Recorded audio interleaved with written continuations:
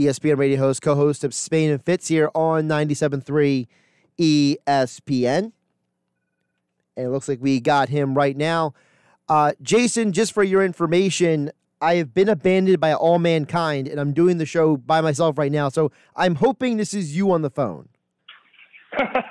It is, and you know what, my modern technology, I was supposed to be with you. I'm late. My phone never rang. I'm sitting right here. My phone never rang. So I figured I'd call you and we could hang out. There we go. Come on. I appreciate that because Mike Gill's on vacation for the rest of the week. Hunter Brody's dealing with a personal situation that has him running late to come in for the show. So I'm literally producing and hosting the show by myself, which I'm sure is something that you're familiar with as someone who's had to do a million things yourself at one time. Yeah, well, no, I got to be honest. If you're like producing, the one thing that I have no idea how to do in this business is anything to do with the side of the glass where you actually have to press buttons. Oh, okay. They don't let me press buttons. Like, anything, I walk up and they're like, you can touch these two buttons. That is all you are allowed to do, which is probably for the best because, I am inherently clumsy enough that I would screw it all up. So just the fact that you're keeping us on the, live air, I think is a statement to what you're doing that's good. Come on. Well, thank you. I appreciate that. So a bunch of things I wanted to get to with you today, but I got to start off with this Jay Wright news that came off about an hour and a half ago, comes out with a statement. He says, I'm not going to leave Villanova, but I think the Sixers are an incredible opportunity for somebody else. And I want to get your perspective on that because I think that kind of the whole Jay Wright thing is a bit of a conflict. College, the NBA is a mixed bag when it comes to coaching, but Jay Wright is a huge figure in this area. I know that Jay Williams on KJZ here on ESPN Radio has said multiple times that he thinks Jay Wright should have been the man for the job, and Jay Wright just took his name out of the running. Yeah, and this is hard because you're right. There's so much loyalty in the region and the area to Jay Wright, and there's so much belief in who he is as a coach, and I think that's warranted, obviously. But when you are a coach at this level, you got to start to think about what's at stake and where you are and how comfortable you are and also how volatile coaching is in the NBA. I mean, how is it that you can be a coach of the year candidate one year and suddenly you can find yourself unemployed the next? So you start thinking about sort of what it means for Jay Wright. He makes great money being the head coach of Villanova. He's a rock star where he is. He doesn't have to worry about, anything as far as his athletes going out and making life more difficult for him. And he doesn't have to worry about tarnishing his reputation in any way by going to the NBA and not succeeding. So I think that so often we decide that college football and college basketball coaches should go to the NFL or the NBA. But let's remember that the games have become so different in so many ways, and you can make so much money in either of those areas. I'm not sure there's as much incentivization, I can't say it, incentivizing to get everybody to move up a level in the minds of some. You were close enough. That's all that matters. I know what you meant. I think the listeners did as well. So we're good. But seriously, I think it's a good point you bring up because the money is almost the same. So the incentive for the coaches to leave from college to the NBA maybe isn't there as much as it was 15, 20, 30 years ago when guys like Larry Brown and Pitino and Calipari were doing it. Do you think, though, now looking right now at the situation with Billy Donovan, that maybe because of what's happening with some of these coaches, Beeline, that whole mess in Cleveland, Donovan having maybe not the best situation in OKC, even though he himself has done a good job, how do you think the future of guys jumping from college to the pros is going to be? Yeah, and that's a really great question because it's not a simple transition. The way that you treat the athletes and the way that, you communicate with the athletes, it's not simple. There's no easy, clear-cut, cookie-cutter situation for it. Heck, we even forget on the football side, let's remember that, Nick Saban obviously didn't have the success he wanted as the Dolphins coach. So you think about how great you can be in one area. You got to figure out what you love. If you're an NBA coach, then you have a particular, thing about the game that you love, and you love working with the best of the best, and you love being able to sort of mold talent and bring them together. But if you're a college coach, you love the recruiting process. You love the fact that you're constantly rebuilding your roster. You love the fact that you have new opportunity to go in and make impact on young men's lives. And so I think that what feeds them is so different. And then the other part of it is, where are the rock star coaches? You want to be a rock star coach that everybody knows by name. You have a much better shot at doing that at the college level because the 76ers are not going to be known nationally for who their coach is. They're going to be known nationally for whatever they decide to do with Embiid and Simmons. So you've got to be willing to really be the second fiddle through that process. And if you're a college coach, you never have to acquiesce to that. So, I think that the best of the best college coaches have such cushy situations that it's going to be, I don't see them moving up as often.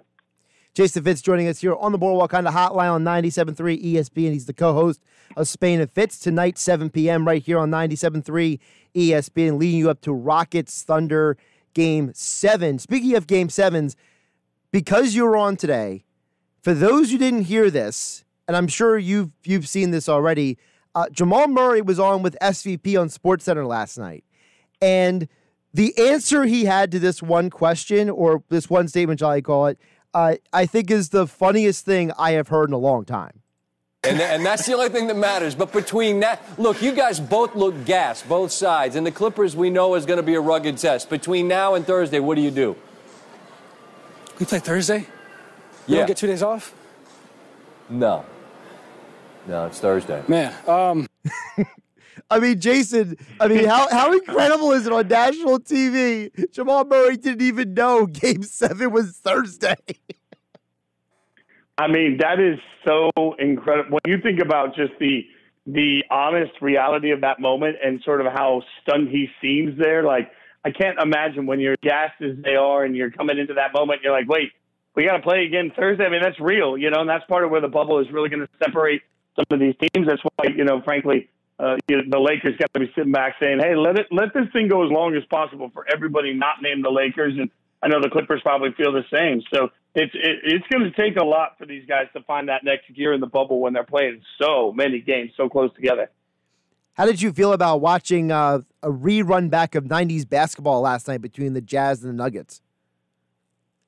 Look, the Jazz and the Nuggets have been giving us such an incredible series that, the unfortunate thing is that they're markets that not a lot of fans care about. And that's just, I say unfortunate because what they've been doing through the duration of that series has been, up until that point, giving us such dynamic, high-scoring guys pushing the ball, guys scoring from everywhere. It's been so much fun to watch. And then you get a total slugfest, they get for all of it. And that's just, man, I think it was the best series by far in the first round. It's the best series we're going to end up seeing throughout the entire playoffs. But because it's Utah and Denver, it just doesn't move the needle nationally. And hopefully, as the stars sort of shine brighter for them, they'll have better opportunity for that to happen moving forward. Because Jamal Murray is so much stinking fun to watch right now. He just needs to be a bigger part of the conversation so that everybody starts talking about it.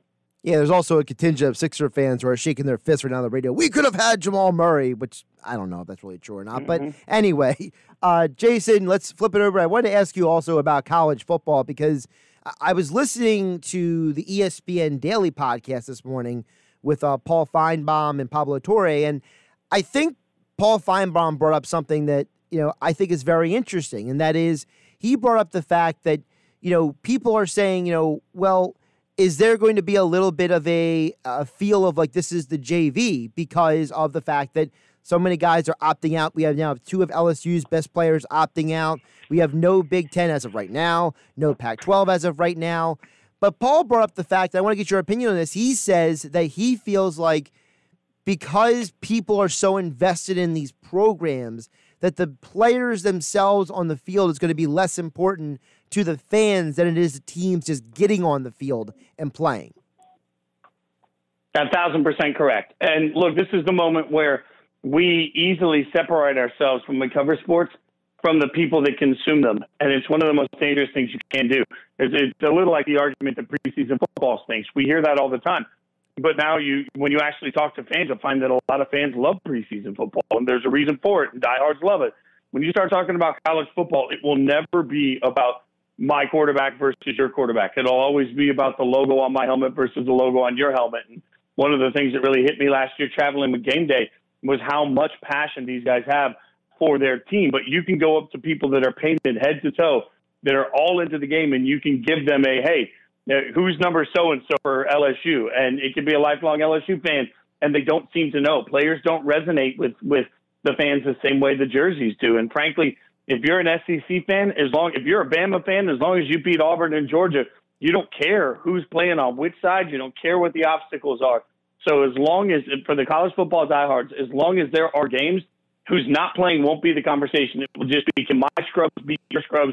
And if so, I can now trash talk you for the next decade, and that's all I want to do. Also, what about the fact that this whole situation with fans in the stands? I mean, for those of us like me who were watching Austin Peay versus Central Arkansas on Saturday night, you saw basically was the equivalent of maybe a couple thousand people in the stands, and I think across college football that could have a huge impact on some of these games because going to the Swamp or going to Death Valley isn't the same if there's not 70,000 people there screaming. Yeah, you're totally right. And I've talked to a couple of players about this on the college and NFL landscape, and it affects both sides of it because we've all heard, especially during training camps and spring practices or preseason, we always hear about, practice warriors, guys that come out and they're just gods on a practice field.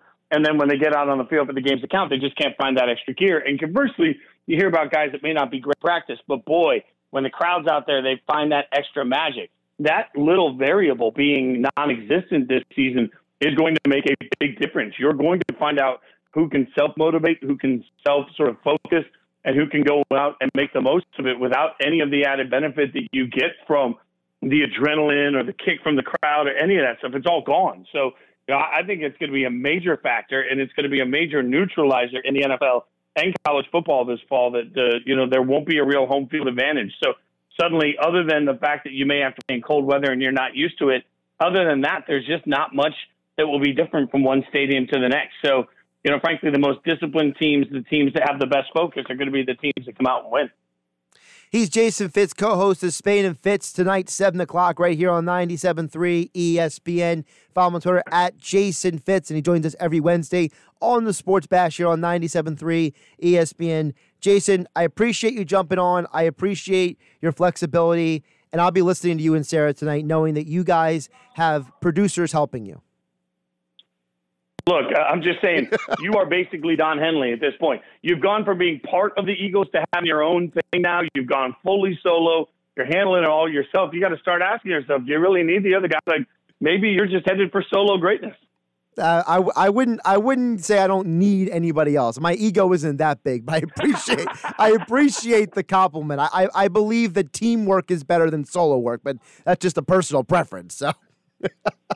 Amen. Have a great week, my friend. Thanks for having me. No problem. Thank you, Jason. Of course, Spade and Fitz tonight, 7 o'clock, right here on 97.3 ESPN. Jason Fitz joins the Sports Bash every Wednesday here on 97.3 ESPN.